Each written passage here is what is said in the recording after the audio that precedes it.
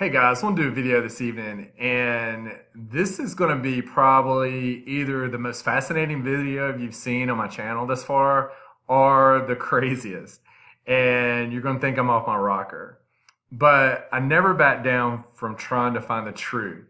And whether it's in the sciences or from history, I want to know if this world is telling us the truth or not.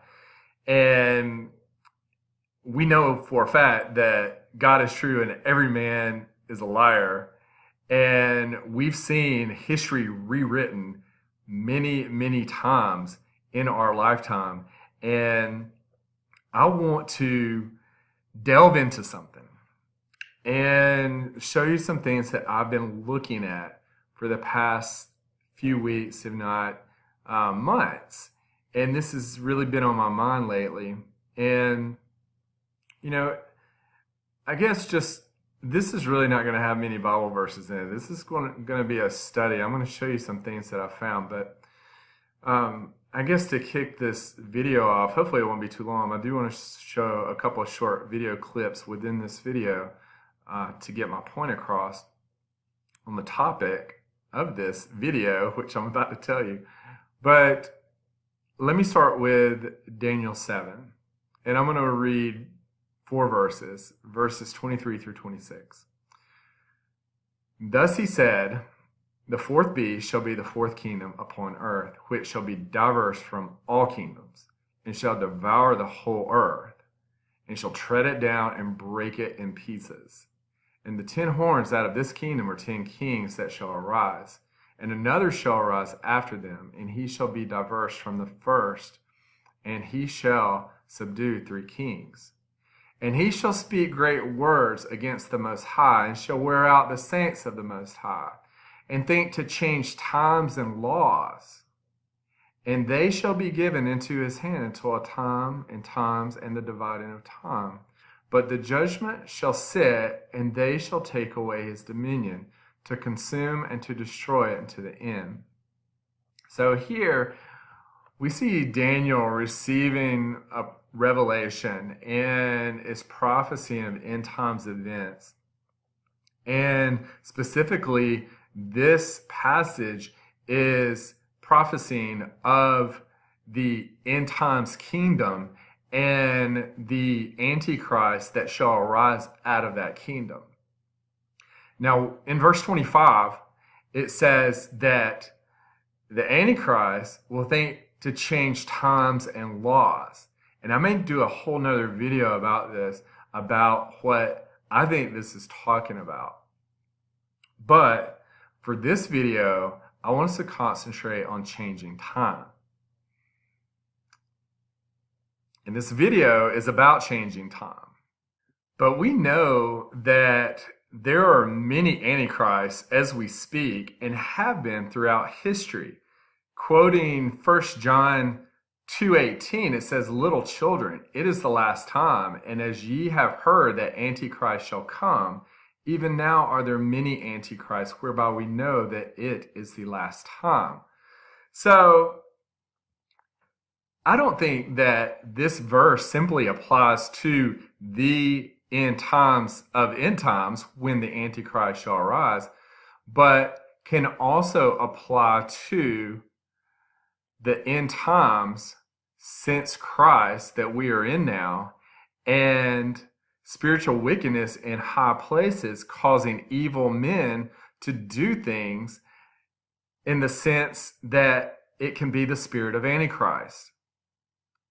Looking at Daniel 7:25, this includes changing times and laws. For this video, I want to look specifically at the changing of time. And I want to show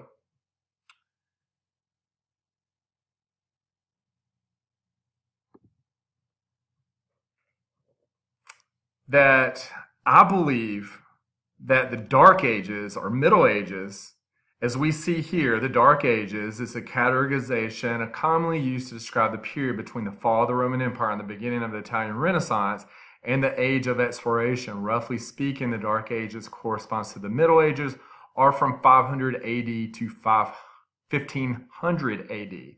1,000 years in the middle of our modern civilization are known as the Dark Ages. We don't know much about it. There's not a lot recorded. There's not a lot of archaeological finds, artifacts, documents, anything related to this time period. Why is that? So I started delving into it some more. And I'm going to show you a couple of videos. But I don't think the Dark Ages existed. I think that 1,000 years has been added to our calendar. And I believe that we are not 2,000 years since Christ, but 1,000 years since Christ, give or take a few years. And let me show you some videos and then show you some more evidence to make my point. I want to start with this video. I'm going to play the first 5 minutes or so. Let's get into the details of how the history of a whole planet was shifted, for example, with 1,000 years back in time. In the Middle Ages, people used to write years in a different way, not the way we write them now. There were two ways in the Middle Ages to write the name of our Savior, Jesus Christ. One was Jesus, and the other one was Christos. And when people meant that a certain event happened 300 years after Jesus Christ, they placed an I in front of the number of the year. An alternative version was to place the letter X, and that originated from the name Christos, because that is how, till nowadays, the Slavic people call our Savior Jesus Christ. For example, Ludovici Elsevier is considered by the mainstream historians to be a Renaissance publisher.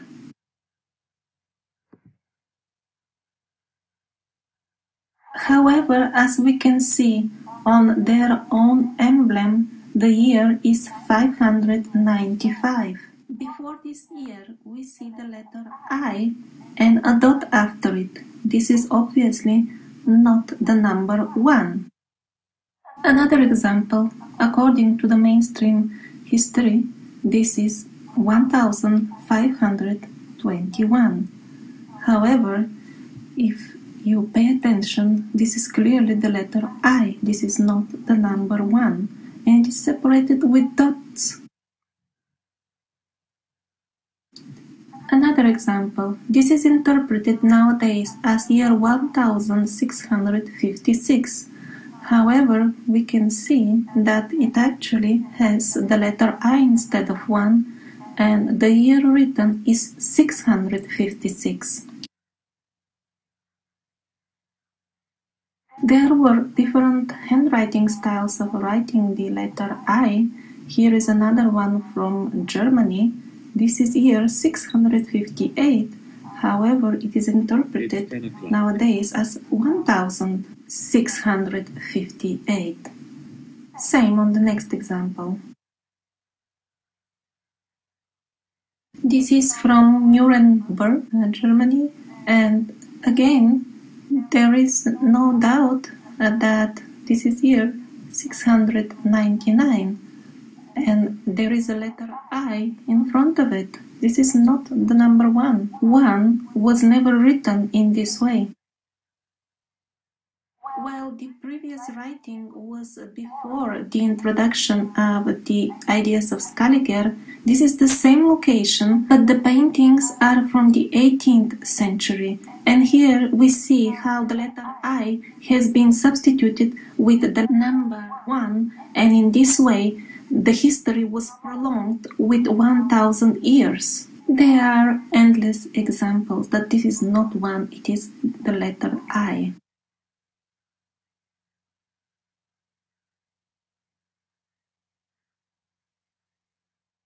In some cases, the letter I, or in Slavic the letter X, was completely omitted. Like, for example, on this map, the cartographer absolutely clearly writes that this is something referring to year 740 and 750, and yet the mainstream historians conveniently place it in year 1740 and 1750. And this is not the only such example. This is an old emblem of the city of Vilnius. It is absolutely clearly written on it, 7th century, and yet according to the mainstream history, this is city of the Middle Ages. You can click on link number 7 for more examples and much more details. At this point, you probably wonder, but how did it work in reality?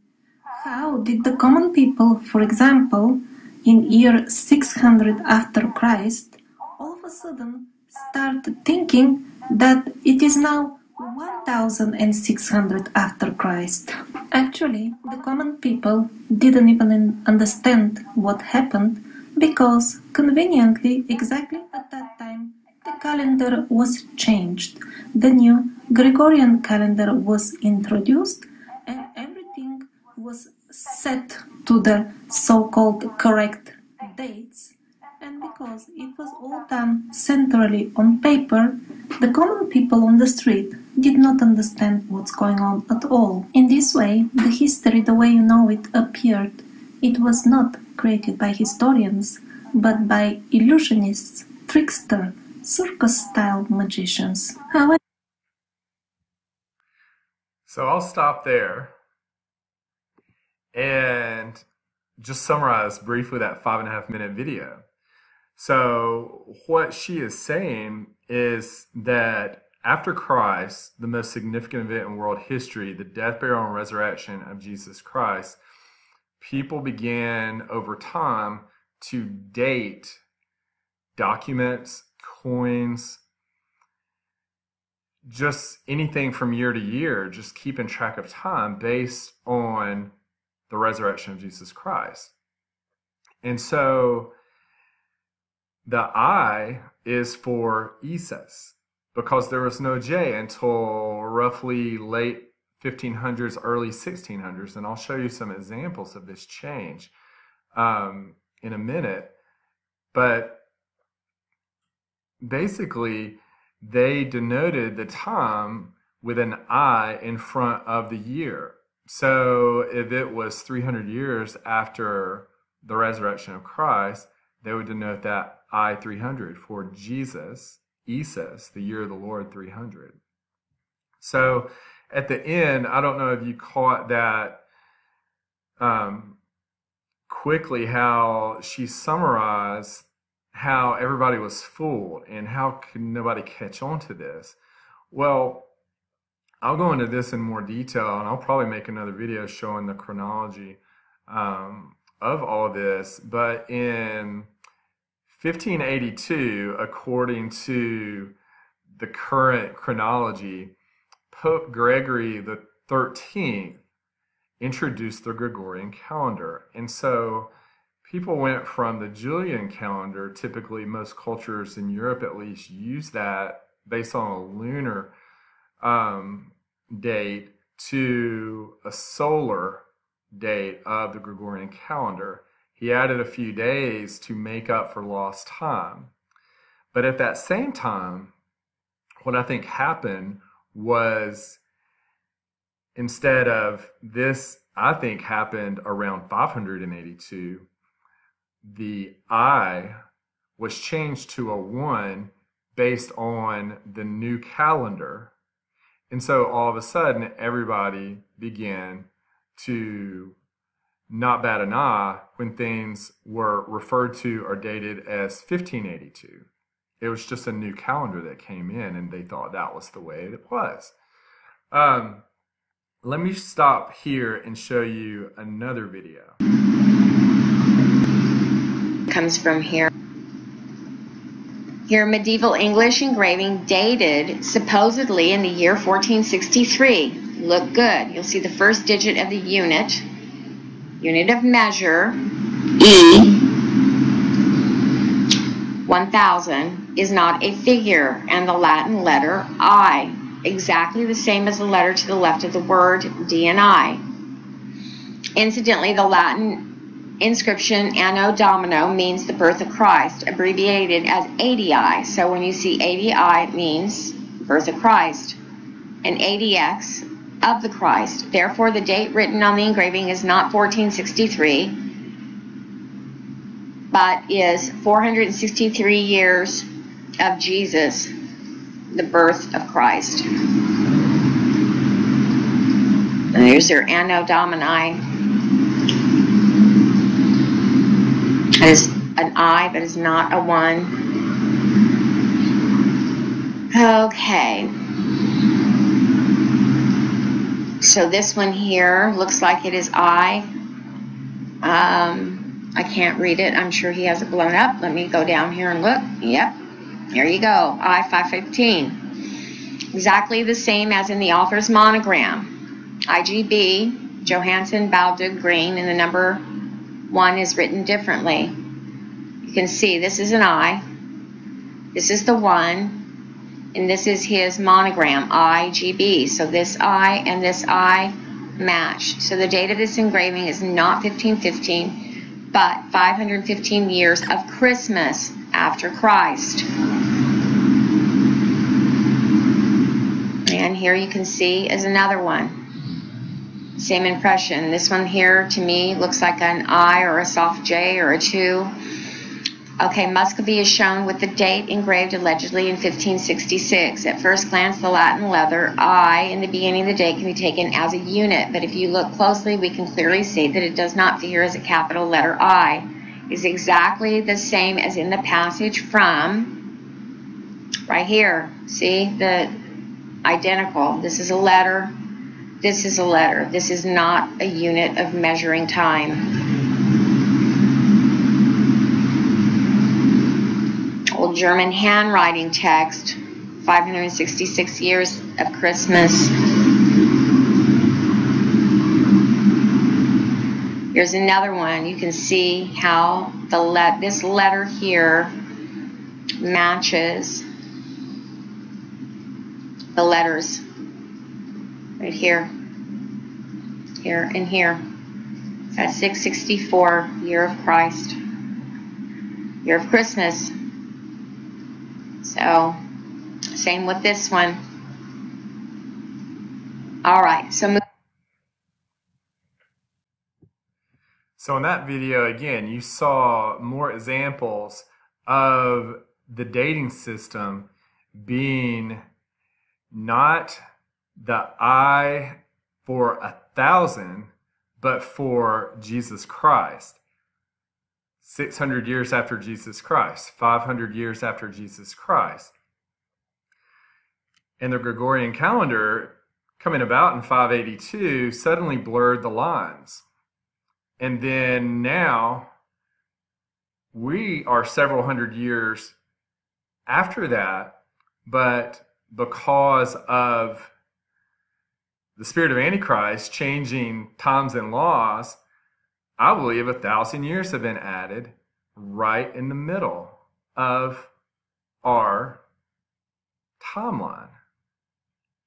The Dark Ages, the Middle Ages, where nobody knows what happened. All of a sudden, after the fall of Rome in 464 AD, mankind went on 1,000 years of disease and pestilence and fighting each other in wars with no development. And then all of a sudden, the Renaissance came. That's what history tells you. But what I think is more likely is when the fall of Rome came, then all these other countries became more bold in their exploration, developed more wealth to build up cities within their borders. And the Renaissance came on pretty quickly after that. There was no 1,000 years of Dark Ages. It went immediately from the fall of Rome to a lot of other countries becoming prominent, developing art, culture, exploration, you name it. So, for example, we learn in our history books that Christopher Columbus came to America in 1492. But what I think happened was Christopher Columbus came to America in 492. After the fall of Rome, the Spaniards commissioned him a few decades later to explore, and he came to America. So let me show you a few other things that I found, because I did some research of my own. And I want to show you a few coins that I found. We'll start here. Here's a coin that people will say is from 1606. But look at it. It's the year of the Lord 606. That's an I. That's not a 1. You see an I right here within the alphabet.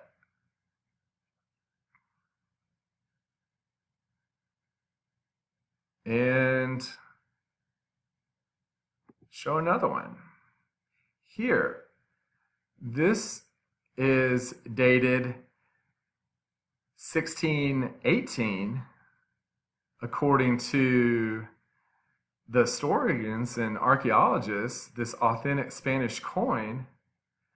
But look at the I here, and look at this.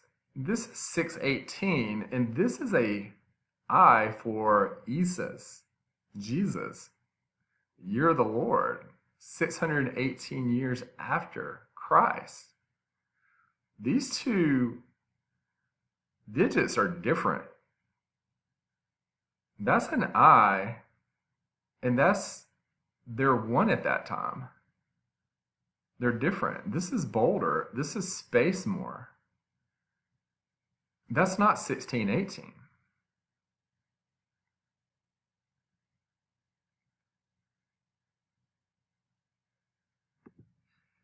And here's a German coin. And, she briefly talked about the eyes being different. Actually, what I think this is a J for Jesus. The letter J became introduced into our alphabet, the English alphabet, and in a lot of other cultures' alphabet. In the late 1500s, early 1600s, most people give credit to the letter J to the Frenchman Pierre Ramus in the late 1500s. And then after that, culture started adopting the letter J into their alphabet. And so there are a lot of documents that I've looked at and a lot of coins I've looked at about this period of time when the letter I was changed into a letter J. So here, I think it's 687 years after Jesus with a J. Now that culture, that era, that generation had adopted the J into their alphabet. And that, briefly brings me back to the Gregorian calendar, introduced in what historians will tell you is 1582, which I think it was 582, and that we're living in maybe 1018, not 2018, give or take a few years, since Christ. But the Gregorian calendar, most people didn't adopt it. They hated it. And it was only with force did different countries adopt the Gregorian calendar. For instance, most Catholic countries went along with Pope Gregory XIII when he made the change. France, for instance, Poland, Portugal, Spain, but there are other countries that didn't. Germany, for instance, didn't adopt the Gregorian calendar until 1700. And this is a German coin before what we know as 1700. And so they haven't adopted the Gregorian calendar. They still date theirs as 687 years after Jesus Christ on their coins here.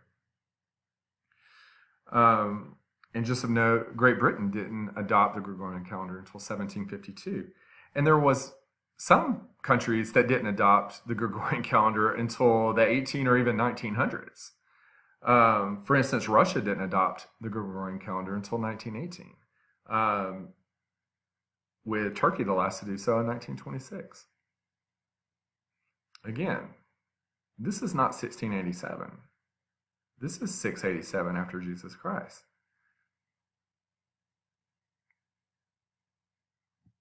But enough about coins. The last thing I want to show you is historical documents. And you know, with this being a channel pointing to the gospel of Jesus Christ and the truths of the Bible, you know which documents I wanted to really check out to see if these things were so. I'm being a Berean in the truest sense when it comes to chronology here. Let's look at the different Bibles that came about in the 1500s before the adoption of the Gregorian calendar until the King James Bible in 1611. And let's see what it looks like.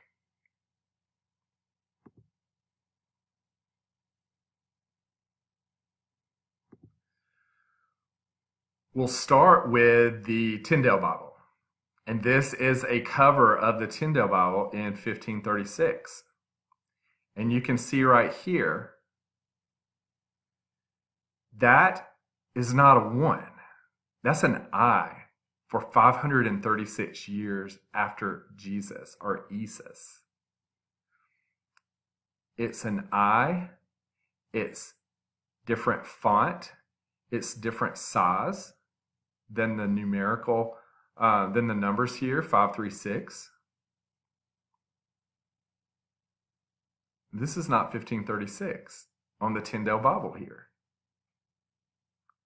Let's look at the next one. This is the Great Bible, 1539. And let's look at it here. Again, that is an I. That's not a 1. This is 539 years after Isis, after Jesus.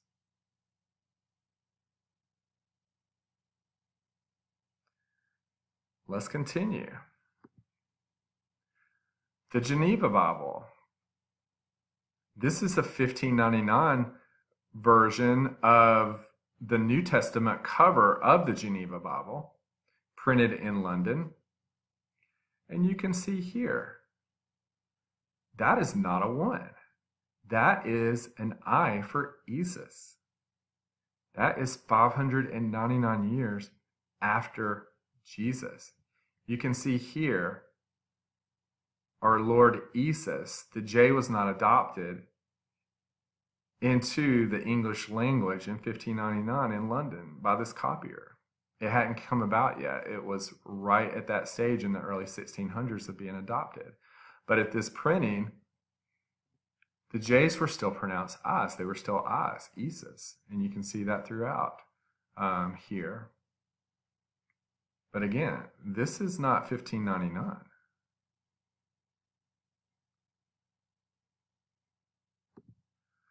Let's go to the Douay-Rheims. And, you know, this is a New Testament copy of the Douay-Rheims. And if we go down to the bottom, printed at Rheims by John Fogny, you can see the J is an I there. You see right below it, that's an I. That's not a 1. This is 582 years after Isis, after Jesus, that this Bible was printed. And you can even see right here, I don't know if you can see this, but there's an I and then there's a 1 right there by the 8. That's different. That's a different font than this. So let's go to the King James Bible, circa 1611. So there's going to be a lot of ones in this, so let's see what it looks like. Let me pull it up. Here is the cover of the King James Bible, Anno Domini 1611, and if we blow it up, that's an I. 6, 1, and this is what's interesting, confusing. This is a Roman numeral I, R, the letter I. This is different. That's a different font than this. But then you have this that looks kind of like this, but also looks like a smaller version of the I. So, I can't say for a fact this is absolutely a 1 and this is absolutely a 1, this is absolutely an I right here, because the lines are blurred a little bit. But what I do see is that this is clearly an I, and this is clearly distinct from the first digit of this 4-digit number, which I think is a 3-digit number with the letter I preceding it. So I think this very well could be really good evidence that the Bible that we're taught was printed, the first edition of the King James in 1611, to actually be in 611 after Christ. Still just 400 years or so from now, but not 1611 years from Christ. It's much closer. We know that and I'll go back to full screen here just to finish, but we know that the Bible was written by holy men of God, and scribes copied it exactly, and there were copies going throughout the known world after the death, burial, and resurrection of Christ. And by 300 AD, there have been many, many, many thousands of copies of the majority text coming out of Antioch.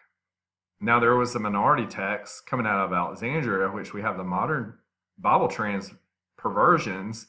That's a whole nother topic. But history shows that by 500 AD, there were over 500 languages that the Bible had been translated into. And so my point here is that there wasn't this 1,000 years of dark ages where people all of a sudden didn't have a Bible and didn't know God and didn't know the gospel of Jesus Christ. That's what the world wants you to think. The Catholic Church in 600 AD began to push the Latin Vulgate on everybody and tried to take Bibles from the common people. But what I want to show you here is that the Tyndale Bible and the Great Bible, we didn't even look at the Bishop's Bible, and I should have showed you that. It shows the same thing. The Geneva Bible, the Douay-Rheims, all the way up to the King James. These were coming about at a time when the English language was beginning to explode, and everybody had the true Word of God. Everybody knew the gospel of Jesus Christ.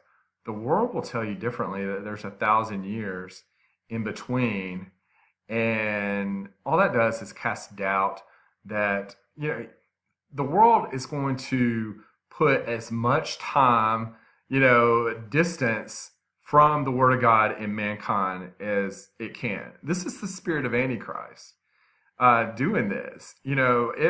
it wants to the spirit of Antichrist wants to distance mankind from the Word of God.